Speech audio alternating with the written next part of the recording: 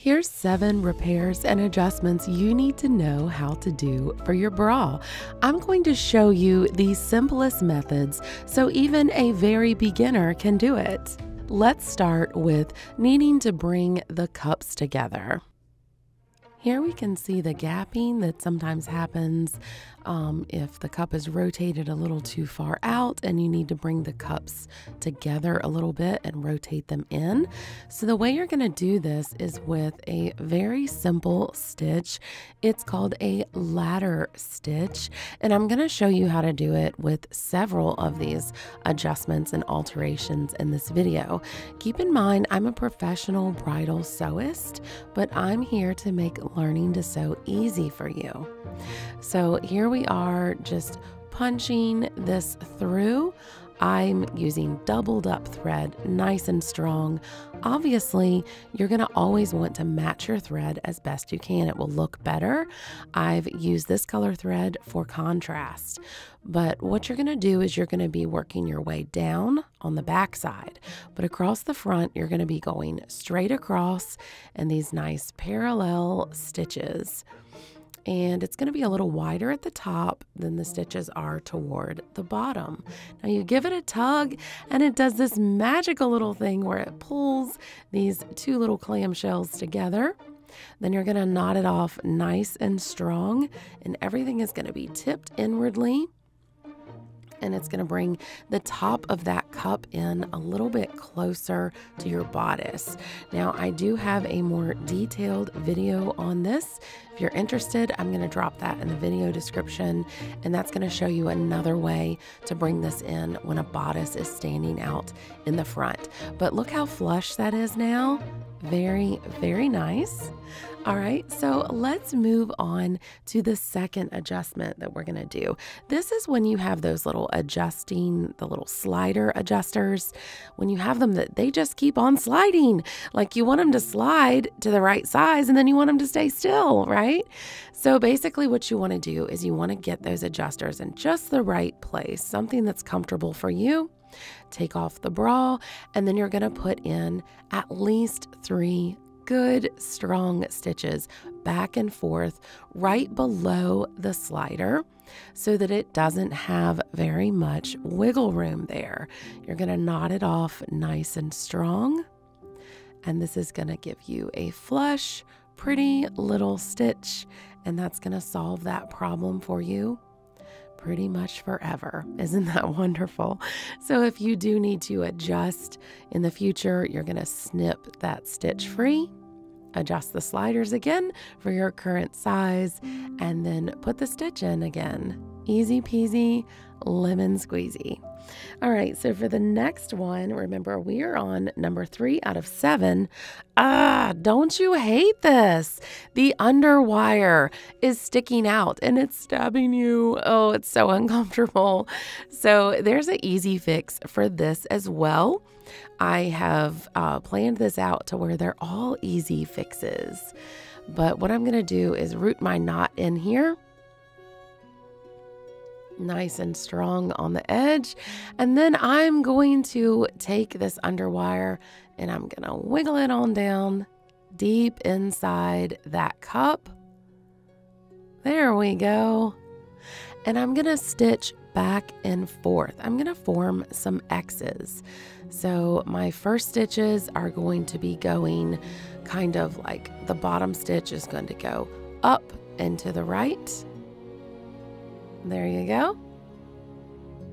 So the next one is going to do the same. From the bottom, I'm going to go up and to the right.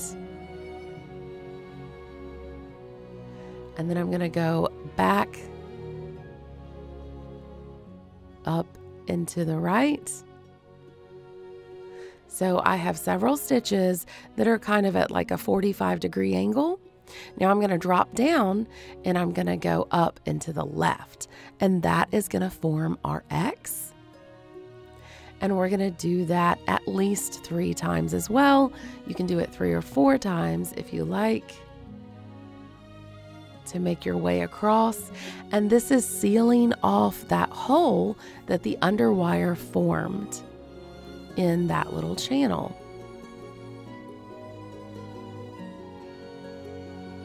Here's our fourth one, and it's also our knot. Now, what's really going to serve you well is if you go through with maybe some E6000. I'm just gesturing, we're pretending, okay? E6000 over that stitch if you don't have any type of allergy to that, of course. And that's going to help a lot.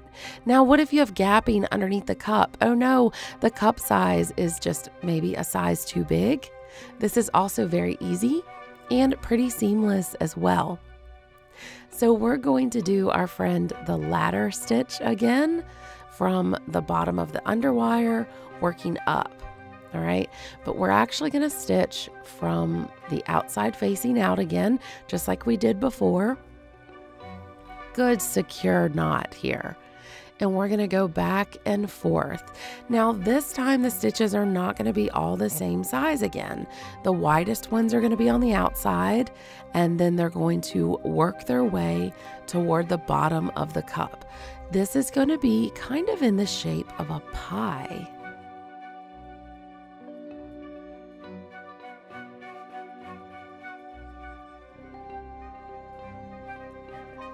There, you can really see them there, how we're going back and forth. Each one's getting a little smaller as it approaches the bottom of the cup. So then when we get to the bottom, we're going to do our magic little pull again. It's so much fun, so satisfying, but you're going to kind of give it a little push inside of those ladder stitches to make sure that they fold in and lay real nicely. You kind of have to do like a little coaxing with your fingers. It's not a big deal. It's very natural. You'll see what I'm talking about. And on the back side, this is what your stitches look like, by the way. It's that pie shape again. And if you want this to show even less, just do your stitches more close together, and of course with matching thread. So you give it that pull, schmooze it a little bit, and then look on the inside. Looks like a wobbly little worm. Again, it'll be less wobbly if you do more stitches. You can make them closer together, neater, and with matching thread. I'm just doing all that for instructional reasons, but look, it looks really great. So even if you are, coming in hot with a kindergarten grade hand stitches, it is fine. It did the job. So that's awesome. Number 5, what if your bra is too tight? Well, let me tell you, you can pick these up at Walmart or Amazon, only a couple bucks usually. Obviously, prices vary, but this is going to be your best friend. Let me show you the details because they do come in different sizes. This is the size that I picked, and it's the one that's got the corresponding with the 2 hooks and loops because some of them are 3 or 4 wide. So this one fits.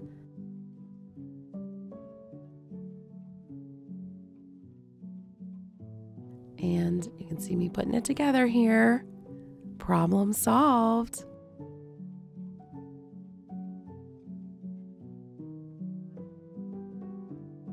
Number 6, the opposite problem. What if the bra is a little bit too loose? It's too big. We're going to work on it here, right on the side of the band where it meets the cup. Again, our friend, the ladder stitch, is coming in clutch. This time, it's not going to be pie-shaped. It's just going to be back and forth, just like railroad tracks. So again, you're going to be moving along on the back side, but on the outside is where you're going to have these neat little parallel stitches going up the side of the band. Make sure you put a stitch toward the very edge in the elastic area for sure. For the top and the bottom elastic areas. Those are going to be good anchor points when you're dealing with a bra in the stretchy areas. You don't really ever want to stitch too much in just the stretchy fabric. You want to go through making sure you hit the elastic. You can see how it's a little bit tougher to make it through right there. That's going to give us the strength we need. And we're going to give that little magic tug. And it's going to want to kind of smock up a little bit here and shrink up a little bit. We're not going to let it do that. We're going to tug it hard enough to make it flush. but not enough to bunch it. And then we're gonna do this stitch on both the top and the bottom part of the band, where we kind of really lock it together. That's 1/2 inch total that we needed to take it in. Knot that off really well. And let's check it out on the dress form. Looking good. Again, those chunky kindergarten stitches, and it's looking great. So you can go forward with confidence even if your stitch quality is not all that great yet. It's gonna be all right. So number 7, the slipping shoulder. Ugh.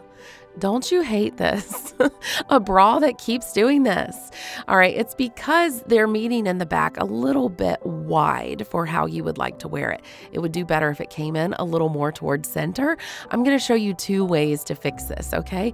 What if it's just a temporary problem where your strap is showing in the back and you need more of a racer back? Just come in here with a sheer small little ribbon that doesn't have a lot of body and tie it in a bow, and you've got yourself a little temporary racer back. So you'd want to double knot that bow so it doesn't come undone. But isn't that a handy little tip? Now, the next way that you're truly going to fix this on a bra so you don't have to deal with it again is you're going to come in and actually snip where the elastic is meeting in the back.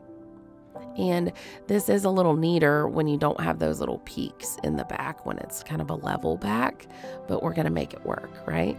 So I'm pinning the way that we want this angled. And I'm just kind of tucking that little peak in. You can sew that down flush on the inside.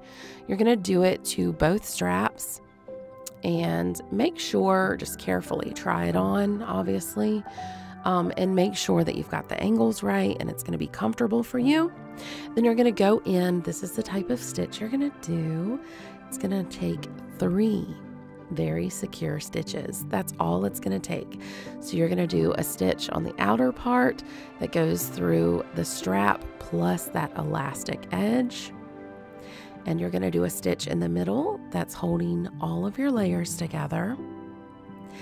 And then finally, you're going to do a stitch on the inside that holds the layers together. Please tap subscribe.